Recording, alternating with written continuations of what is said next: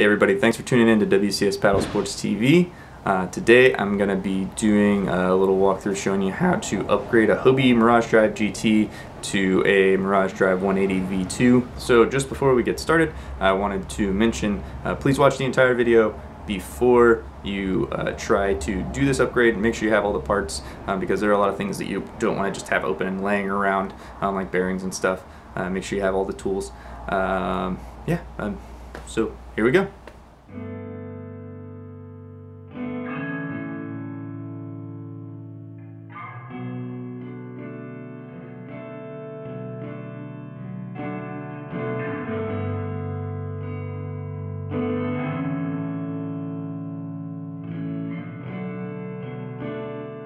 Alright, so I always like to start out by opening up all the parts here and making sure that I've got everything. The only main part that you really need to check on is your spine to make sure everything's intact there. Once you've done that, we're going to go ahead and get into taking everything apart, or I guess off of the GT drive that you're going to need to swap over to the MD180. So the first things we're going to take off here are the idler cable and the chain assembly. Both of these are just going to transfer over to the MD180, so once you've got these off, just set the attached lock nut and the cables themselves off to the side.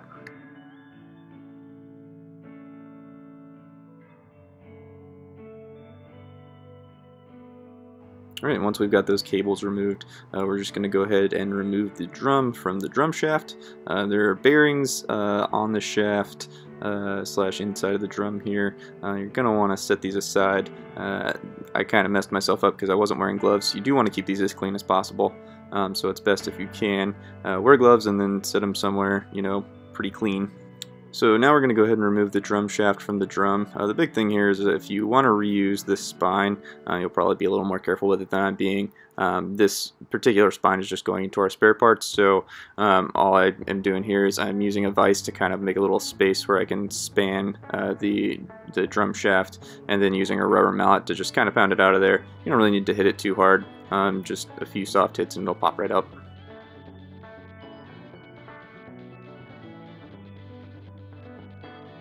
So now we're just going to take that same drum shaft and put it into the MD180 spine, and similarly here I'm just going to use the rubber mallet to get it a little started, and then put it in the vise to kind of just compress it in there and get it nice and centered.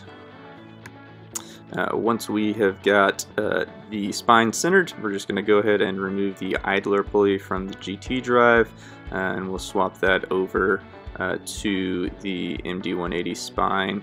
This is a super easy part to take out. As you saw, there's just a little kind of set screw there holding a bolt that runs through the pulley, and you just pop that out.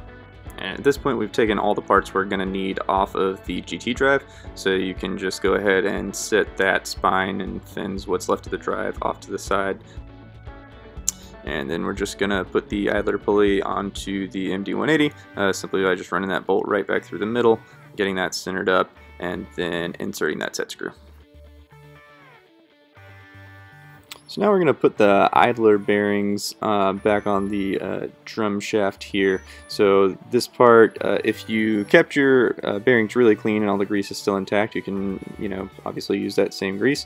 If you did not keep them really clean, you need to clean them up and put some new grease on there. Basically, there may be a simpler way to do this. I had a hard time getting all the bearings to stick on here, but the grease kind of works with you as an adhesive almost to keep the bearings sitting on the shaft. Also tried starting by putting the bearings inside the drums, but I didn't really have any luck there. The best way I could figure to do it was just to kind of try to keep the spine as flat as you can. So you can see here I've got the mallet resting under it, and if you can do that, it's not too terribly hard to get all these bearings on here at once. So once you've got those bearings in place, we're going to go ahead and put the actual drum back onto the drum shaft.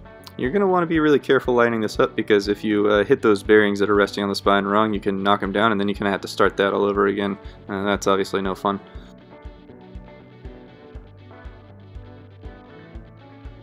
And once that drum's on there nice and tight, we're going to go ahead and flip the drive over, and we're just going to put bearings on this side and then put the drum on over here as well. Once again, really helps if you can keep the spine flat to help those bearings stay in place as you're putting them on there. Alright, so at this point you're mostly done with the assembly of the top half of the drive. All the hard stuff's done now, so we can just go ahead and run all these cables back through. And once you've got all your cables run, we're just going to go ahead and tighten all those nuts back up and get everything cinched up really nicely.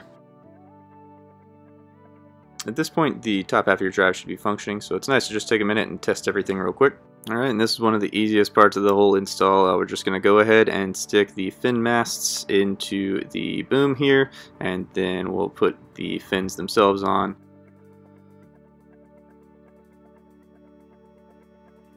And after we've got the fins on, we're just going to put on our forward and reverse shifters. As you can see here, I started out trying to use a wrench, but the wrenches kind of slip on the plastic, so I end up switching to some channel locks to get them in there really tightly. The downside of the channel locks is that it leaves some imprints on the base of the shifter there, but honestly, if you're ever messing with them, you're probably going to end up using channel locks anyway.